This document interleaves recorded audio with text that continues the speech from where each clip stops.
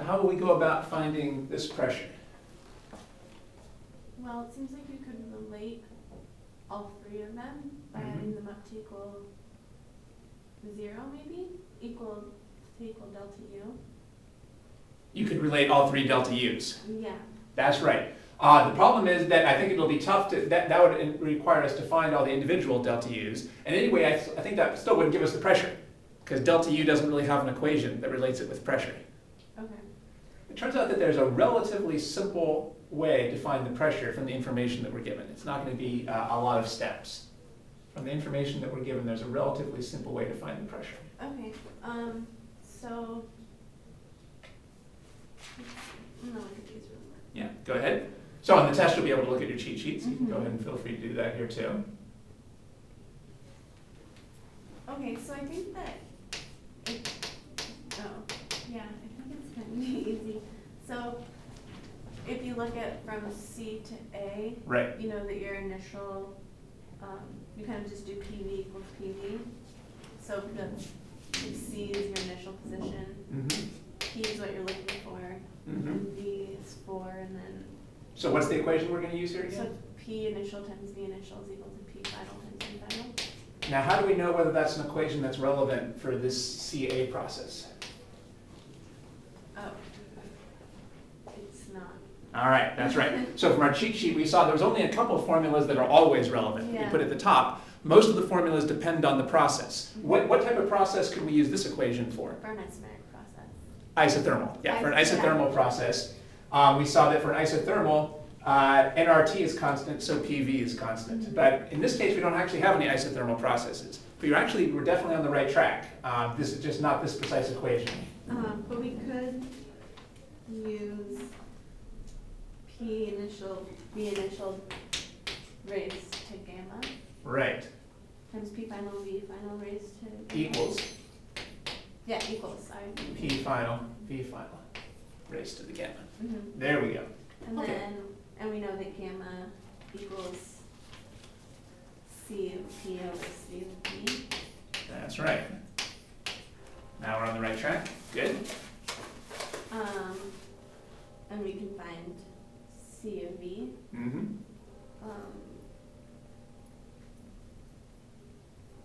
And that's part of the problem. Yeah, I'm sorry. Here's all the information that we're given in the problem. Okay, so C of V equals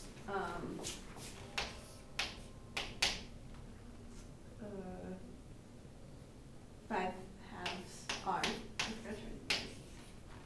Yeah, C sub V equals 5 halves R. And we didn't prove that. We just put that in the cheat sheet. Mm-hmm. Good. And then C of P will equal that value plus R. So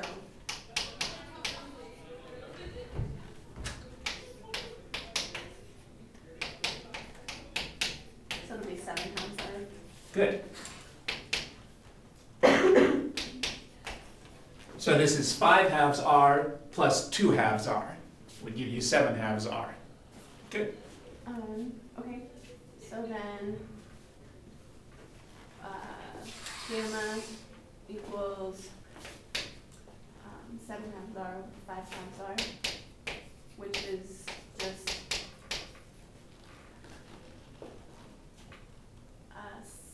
7/5. That's right.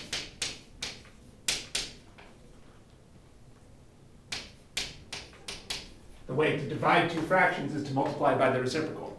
So instead of dividing by 5r over 2, we can multiply by 2 over 5r, and the r's cancel, and the 2's cancel, and we end up with 7/5. So you're right that gamma would be 7/5. Mm-hmm. Good. Okay, and then we go back to our PV equation. Right. And so P initial is what we're looking for. Right. V initial is 4 raised to the 7/5.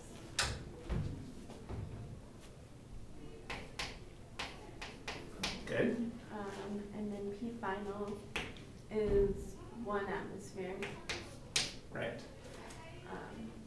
I'm not sure what the units. Yeah, we can talk about the units in a second for that. That's good that you're thinking about that. But it seems like if all of those, if it's constant, then it doesn't matter. I think that's the right instinct. Yeah, let's come back to that in a second, but that sounds good. And then V final is 2 meters cubed. this point would be 2 raised to the 7/5. That's already in cubic meters, which is already the standard units for volume.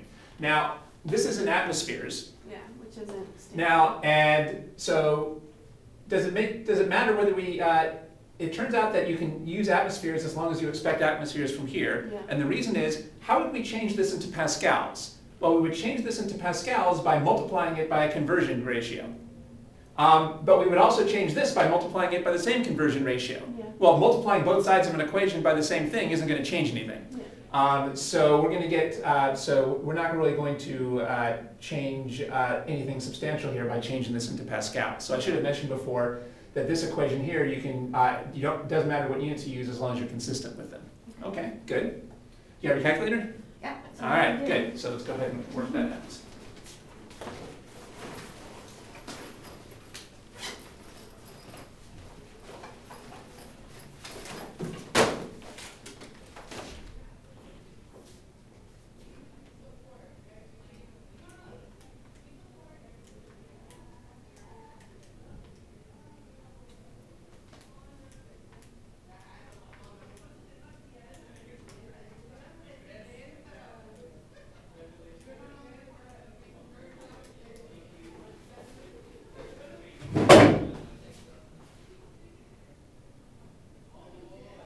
Good.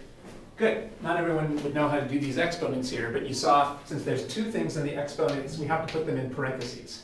In order to do them on the calculator, you have to put the exponents in parentheses. So we end up with P initial is 2 to the 7/5 divided by 4 to the 7/5. On the calculator, you would put the exponents in parentheses, and you got about 0.38. All right, so as usual, we won't worry about the significant figures. What would be the units on that? Atmospheres? Yeah, 0.38 atmospheres. That's less than 1 atmosphere, so that seems good. Okay, good. So this is a common type of problem, so we should stop and look at this. You can see one of the hardest things here, and one reason why this takes practice, is we have so many equations that it can be hard to know where to look. You have so many different ways to solve things. It can be easy to look for the hard path when there's an easier path.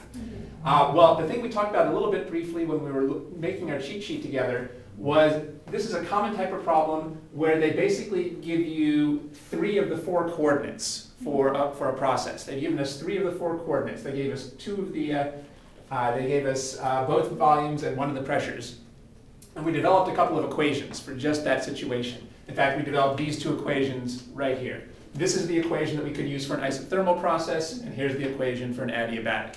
And we don't need any of the more complicated stuff that you were maybe thinking about in this case. We can just use these 2 equations when we're, so when we're given 3 of the 4 coordinates for a process, we can find the 4th one using either of these 2 equations. Okay. And yeah, both of these equations, you don't need to use standard units as long as you're consistent. And that's really because there's a pressure on both sides. This is a little confusing because could you use atmospheres in this equation? No.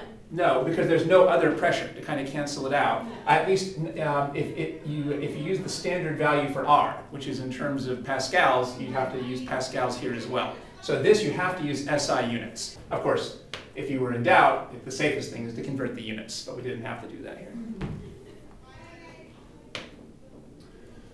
We saw that the rules for temperature are different. You always have to use kelvins for temperature unless the formula has delta T, and then it doesn't matter whether you use kelvins or Celsius. All right.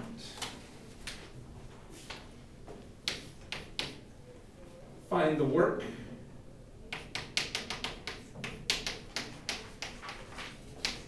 Done by the gas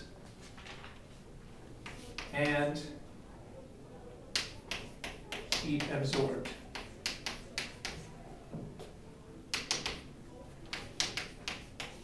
In the process from A to B.